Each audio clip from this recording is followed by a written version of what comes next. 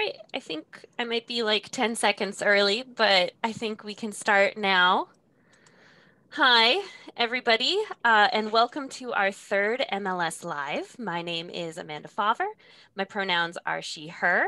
I am the Membership and Bibliotemps Manager for the Massachusetts Library System, and now I'm going to introduce Sarah. Morning, everybody. My name is Sarah Sigigi, and I'm the Executive Director at the Mass Library System, she, her. Thank you for joining us today. I'd like to begin today, as we do all of our MLS Lives, by sharing our land acknowledgement, and I invite you all to pause briefly for reading and reflection.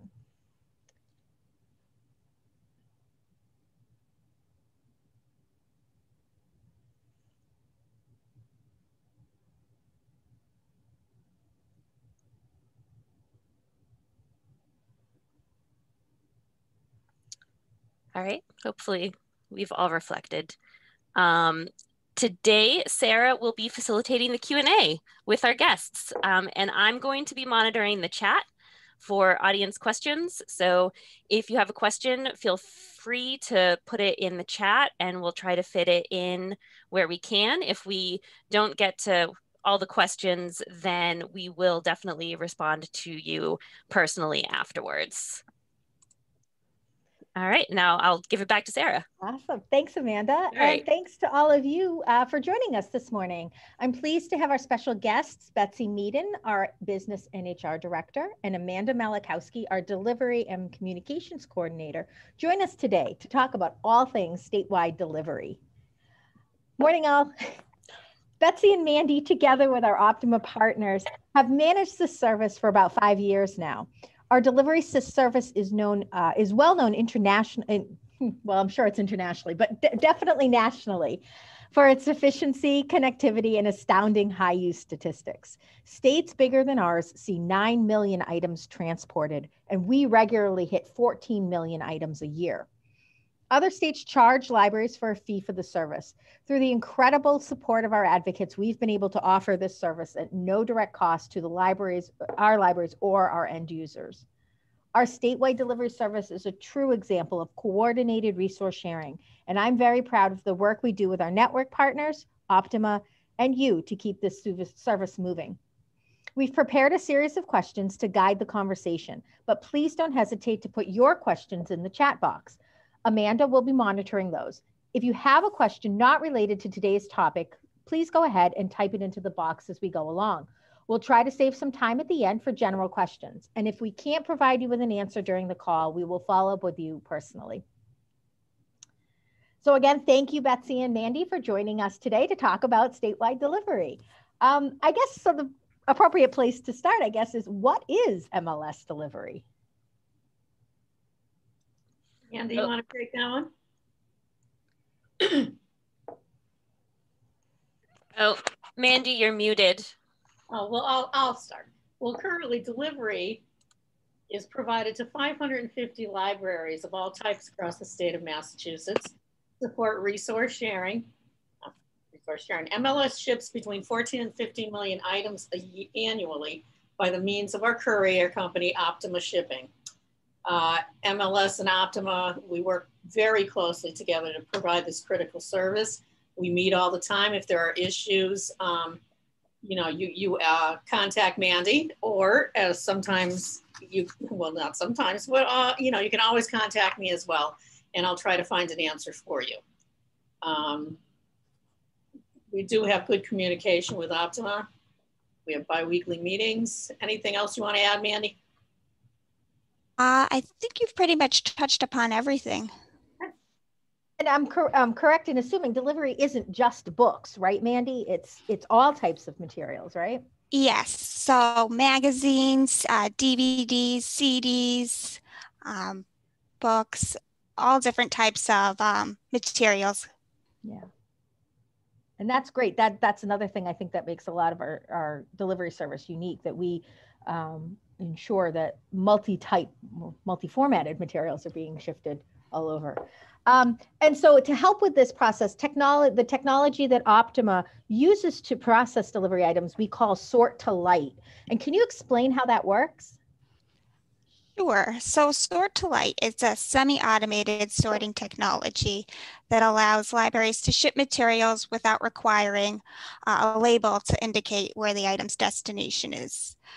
So at the warehouse, the sorters will scan the barcode on the front of the item with a wrist-worn scanner, and then the scanner pulls the shared ILS system and then indicates the destination for that item. So in each sorting rack, a light flashes up to indicate that the item should be placed in that particular bin, and then the sorter puts the item in the bin and then scans to clear that the item was in there, and then the item gets sent to the correct library. And there also is a video on the delivery guide under the Sort to Light tab, and as well as on our Vimeo if you want to check out and see how the Sort to Light process works. Yeah, it is. It's really, oh, thanks, Amanda Favre, for sharing the link in the chat. The video it's really cool. It's to see it in action is kind of fascinating, to see the sorters with their little scanners on their hands and how they manipulate all the materials. It's a really cool, fascinating process. And usually you are able to see it when we have our open houses. Yep. Which have been very successful in the last few years. But due to the COVID, we had to shut those down. But we're hoping in the future that these will get back up and running, and you can come in, you can look at how it's all done. You can even participate in try scanning. It's very unique. Very fancy. Are there any materials though that aren't that can't be processed using this technology, and what happens to those kinds of materials? So materials that are not on Sort to Light would be hand sorted by the warehouse staff and require a route slip to indicate where the item is destined to go. And the route slips are on our delivery guide as well, if you need to fill out a route slip for a library that's not on Sort to Light. And if by any chance an item is placed in delivery that's not on Sort to Light or didn't have a barcode on it, the sorters will know to return that item to the owning library, or they'll send it to us to then locate the correct home for that item. That's great. So it sounds like a lot of hands help with moving the materials around. And that's pretty cool. So if we can, Betsy, you had mentioned sort of some things that have changed, I guess, because of the pandemic, one of them being our open houses that we usually host for members, staff working at member libraries. But how else has the current pandemic affected delivery? Well, it's posed many challenges for everyone, especially, the delivery operations. Resuming delivery after being shut down for a couple of months was an enormous task. It was certainly a lot easier to shut it down than it was to restart it. But in order to restart, we opened up all the libraries in phases, which I'm sure many of you know.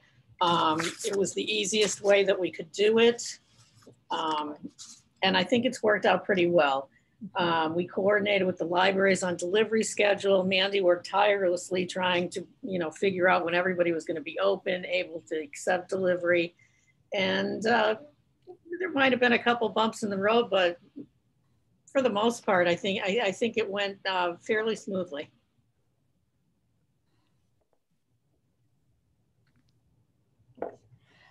So a lot of the conversations that we've had with our staff working at member libraries over the past years has sort of talked about quarantining, the need to quarantine materials, and that adverse effect that it's had on our statewide delivery system.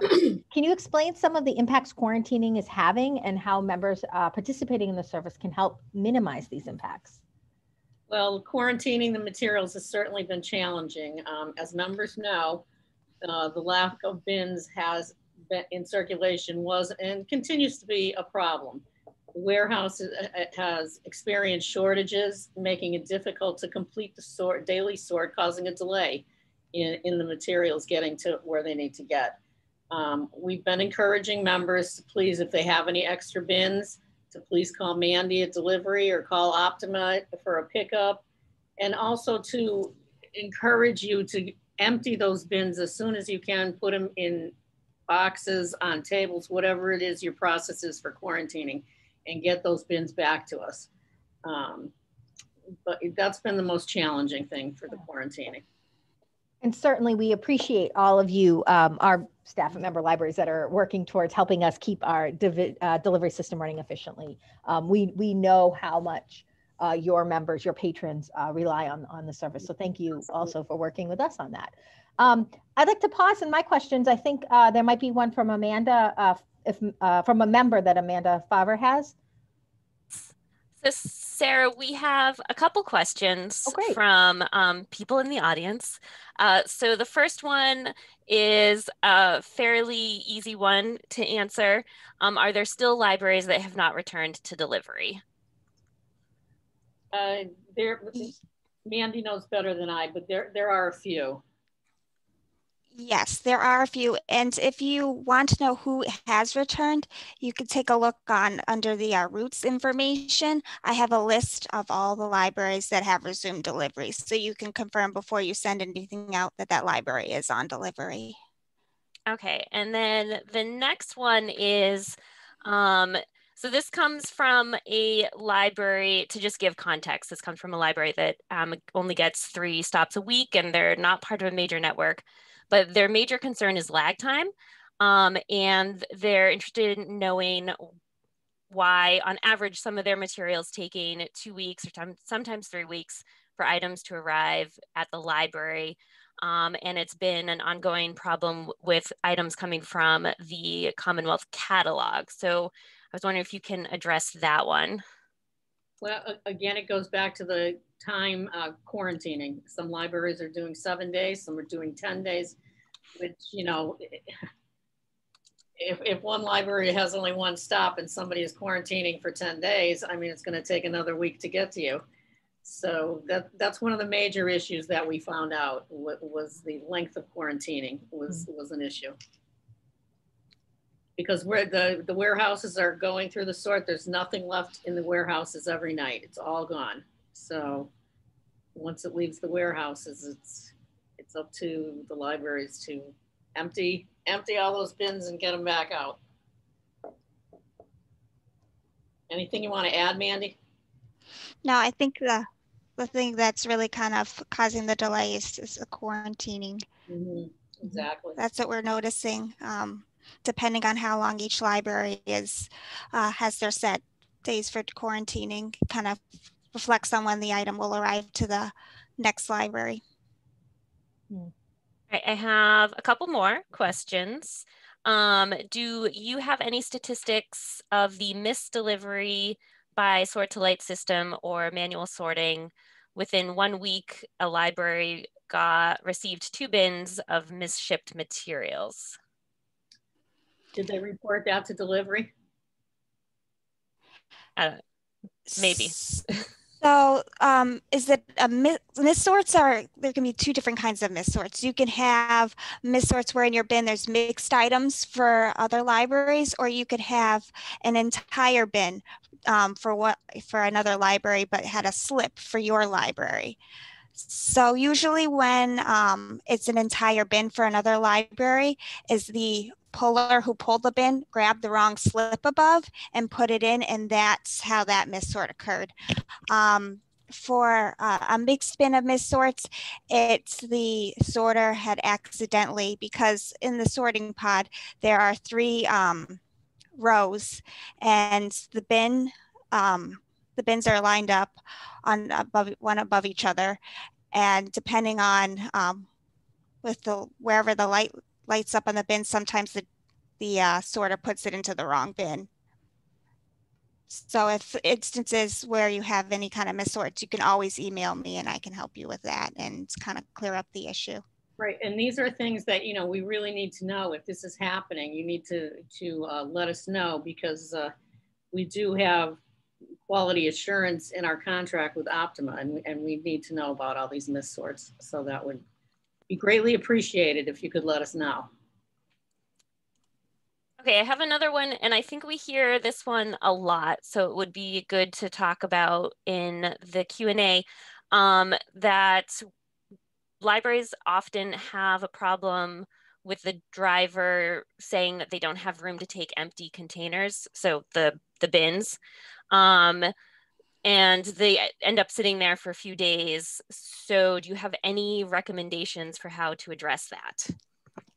Yes, if the driver's unable to pick up your empty bins, please just email me at delivery@masslibsystem.org, and then I can contact Optima and we can work to coordinate a pickup. So those bins do get picked up. We understand sometimes the driver's not able to, but if you just email me, we'll work on getting those bins picked up as soon as possible. Okay, and we have a lot of questions, so I'm gonna. So there is one follow-up to the missort, and I think this is something else. So just to give everybody context, that when I first started at MLS, I also worked in delivery in Mandy's job. So I'm just to clarify. So a library observed that the system failed to identify names of libraries. For example, West Roxbury branch of Boston Public Library and Roxbury Community College Library. So I think what they're saying is that the Roxbury Community College Library received bins that were for the West Roxbury branch of the Boston Public Library, if I'm understanding that correctly. And that could be that somebody grabbed the bin and put it in the wrong setup in the warehouse. And that's how it ended up. They're close together. So if the driver's grabbing the bins, he could have grabbed the wrong one. But again, I mean, these are things that we need to know. Because then Mandy or I will contact Optima and talk about it on where they're situated next to each other. Would either of you like to share some of the things that get discussed in the bi-weekly meetings with Optima and MLS? Sure, Mandy, go ahead. Sure, we usually discuss delivery routes, kind of give an update on what's going on with the delivery routes, the volume on the routes we talk about. We also discuss claims and issues that occur with missorts, or if a library is going to be moving to a temporary location, what steps need to be taken place to ensure that while the library is undergoing some construction, that materials get brought to the appropriate place, as well as any kind of upcoming holiday information that needs to be shared, and any cancellations or any delays on the routes and things like that. All right. Here's a good question. Where do items go that don't have marks or slips? So those usually come to me. If they have no indication of where the owning library is, they'll come to the MLS office, and then I go through them and I try to do my best to find the owning library. Or you may see sometimes on the delivery listserv, I'll send out an email indicating that an item arrived with no visible identification. If anybody kind of just put this in, or maybe somebody's, that they just reach out to let me know. Yeah. And I mean, the second part of that question is, there a lot of stuff being held? And in context and comparison of what goes through delivery, no, I would say maybe we get a few things a week. I would say it's a small number of things that end up in our office, right? Yeah. Yep, for the most part. And then for things that accidentally get sent that libraries aren't on delivery, we'll send them back to the owning library as well. So another question.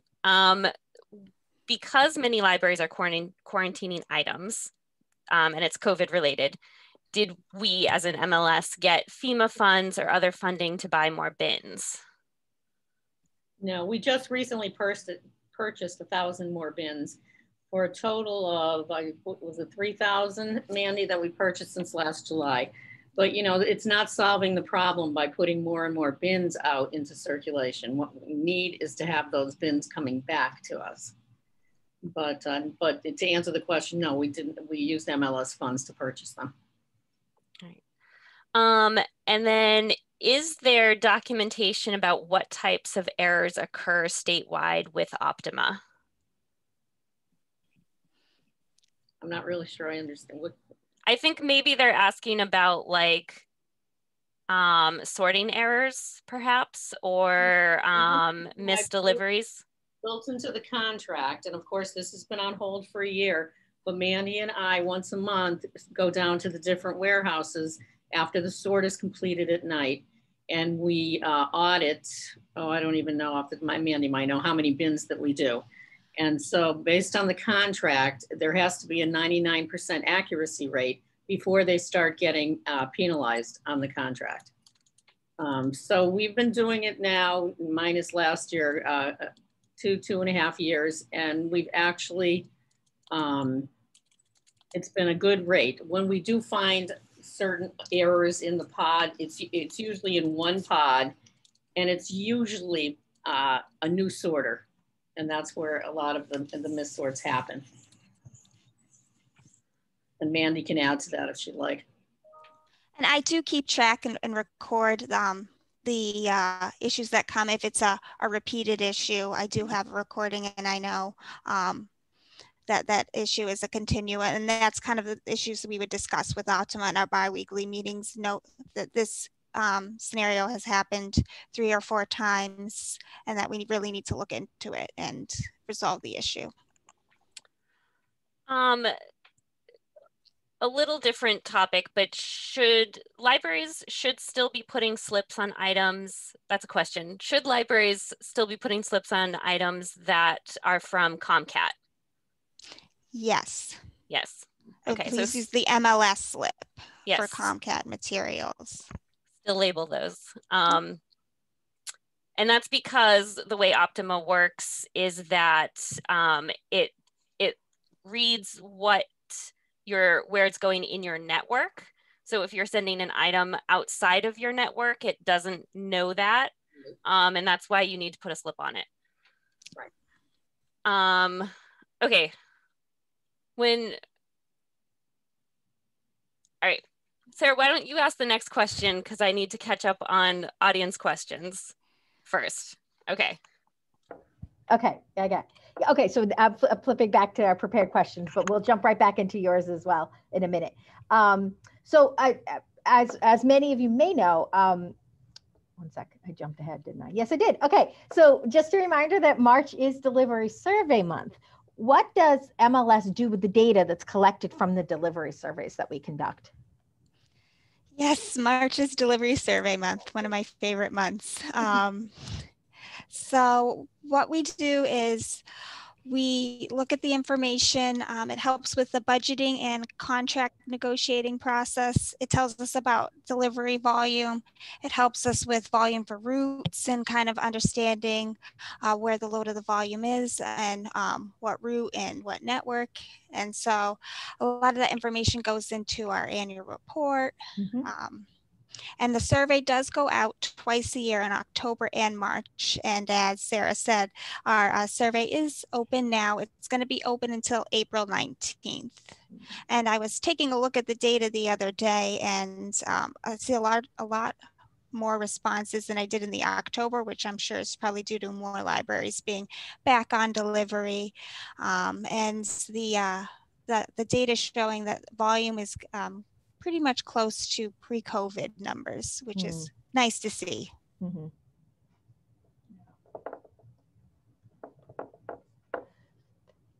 Amanda, should I continue or? I have a question. Maybe we'll just take turns so that I can keep up with what's going on in the chat. So when a claim is submitted, how long should it take to get a payment? Is there any way to know how the claim is progressing? So can you give us more information about that, Mandy? Sure. So on the first of each month, I submit the claims to Optima for the previous month. So like tomorrow, April 1st, I'll be submitting the claims for March to Optima. And then they go through and look through all the claims. So it usually takes about 2 to 3 months for them to go through the process and then send out reimbursement checks. But if you have any questions or it's been longer than 2 to 3 months and you haven't received a check, you can always email Optima, or you can email myself and I'll help and try to find out the information on the status of your claim. So talking about sort of delivery, it is a really big undertaking that involves a lot of different moving pieces that are constantly different moving pieces. It also happens to be one of our most expensive services. Betsy, can you talk a little bit about the annual costs associated with delivery? Yes, well, as many of you know from our annual meeting reports, right now, delivery is running at about 58% of MLS's entire budget, which is quite significant. The annual base fee is almost $4.4 million. But in addition to that, I have to add in the sorter, the sorter, the drivers, their health insurance costs, the ACA, the EMAC, and one of the biggest costs is the minimum wage cost that went into effect 3 years ago. And so that's running right now about $464,000 a year on top of that. So all these costs bring the contract total to a little over $5 million right now, which is quite significant. Right now, the current delivery stop, which increases every July 1st, right now for every stop that we do, it's $41.14 a stop. And can you tell us a little bit about sort of the delineation between what MLS pays for, what our members pay for? Are there any other entities that contribute to the cost of running the service? Well, right now, the cost for delivery itself is, there is no charge to the members. This is all through our budget that we receive from the state. The only thing that we implemented a few years ago was the holds and returns fee for the top 50 libraries. 38 right now are taking advantage of it, and that's running right now at $1,000 a year. And that is, again, will be billed on July 1st. I'm sorry, continue. But that's the only cost right now for members. Are there any future plans for delivery that our members should be aware of? Well, right now, I mean, it all depends on our budget. Mm-hmm. And so we did do well this year in our budget, but you know, it can change from one year to the other. I had originally based it on if we got a 3% increase, it would help us keep delivery solvent. So please keep advocating for us, and because we really need that to keep the service at no cost for our members. Yeah, and we're really grateful and thank you for the advocacy efforts our members, our support organizations have shown over the past few years in light of the service. We recognize and we know how critical this service is to really resource sharing within your libraries, within your networks, and how valued it is among your users. And we're working to do everything in our power to continue supporting the system and the service, as well as all of the services that MLS offers as best we can. So again, thank you for that. Betsy, this is Amanda, sorry. Can you clarify branch fees and why we charge branch fees and what those are? If a branch wants to have delivery, then that's not built in our contract, and they the main library chooses to pay for the branches, and that's based on per stop cost, I believe. Optima figures that out for the branches. And actually, so somebody's asking about, I think, something that Sarah and I decided not to include in the Q&A, but can you give us an update on the project with Rhode Island and what's going on with that? Well, yeah, I'm going to let Mandy take that one. Okay. So right now, if you have anything to return, you can return your items to Rhode Island. we're in contact with Chai-Chen to talk and see where they are and in regards to delivery, and we'll kind of keep you informed to keep you posted. Right now it is fine to send items back.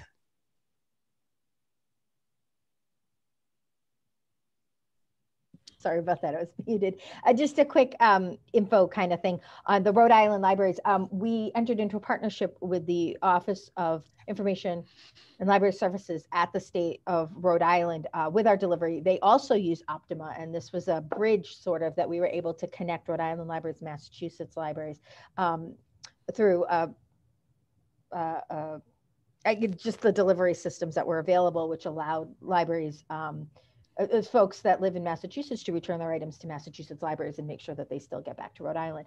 But keeping in mind that Rhode Island libraries are reopening, even though they're right next door, their reopening is very different than perhaps what our state is looking at. And even within our state, we know our libraries are opening and using delivery in very different ways as well. Okay. And then I think there were a lot of questions, so I'm just still trying to catch up, but I do have one more that's sort of a comment, but I think maybe we can address it with an answer, is that some of the libraries that are in attendance today haven't been quarantining items once they pull them and put them out for delivery. So I'm wondering if Betsy or Mandy, you can provide some insight on how we know that there are libraries that are quarantining and how we know that that is affecting delivery. I'll let Mandy do this, but yes, I can't think of her name, Mandy. She just did a whole survey on how many libraries were quarantining for how long. Yes, Comcast had done a survey on the quarantining of materials, and from the responses, that's how we learned what each library is doing for quarantining.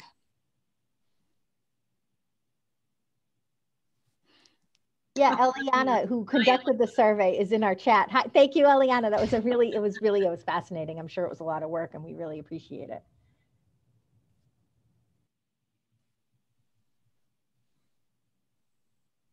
All right, Sarah, why don't you go back to some of your questions? Keep muting. Forgive me, I muted myself. Betsy, in the next 300 year or so, 365 days, what do you see as the biggest challenge our delivery system is going to face? Well, as I mentioned before, obviously it always has to do with the budget every year. Luckily, the last couple of years have been good. We've been able to maintain delivery at its current levels. And one of the biggest challenges that Optima is facing is really hiring and keeping drivers. It's not a high paying job, although they try to pay them way more than minimum wage, but there's a lot of call out, there's a lot of turnover. So that's one of the biggest challenges for Jim with Optima. Yeah, and Optima, the staff is very good, but they're also, consistently doing training and making sure that things are working appropriately and folks that are on the tasks. I want to mention, that we always get very good feedback on most of the drivers. The libraries love their drivers, and we're happy to hear that. Yeah, very happy. Are there any, so from my list of questions, are there any final thoughts, anything we haven't covered, Mandy, that you'd like our members to know about or be aware of? I think I pretty much covered everything. If you have any questions regarding delivery or concerns, just please don't hesitate to reach out to us, and you can contact me at delivery@masslibsystem.org. Our delivery guide is a very helpful resource for all information about delivery. We're just here to help you in any possible way that we can. Yeah. All right. So there definitely were a couple things in the chat that we did not get to, and we are past 11:30 now. So when I'm going to go through the chat at the end of today, and we will address any questions that didn't get covered in this, so that you all have that information. So just to wrap things up, I wanted to say thank you to all for attending today's MLS Live. And, you know, we wanted to say, before we say goodbye, we always like to acknowledge the staff at MLS and the staff at your libraries and how grateful we are to them and to you for everything that we have accomplished this year, which has been a really challenging year for all of us. And we also want to let you know that we'll be here again on April 27th. In that session, we will be joined by Catherine Halprin from the Boston Public Library, who is going to discuss the Library for the Commonwealth. So we will see you soon. Thank you so much. Thank you. Thank you, everyone. Bye.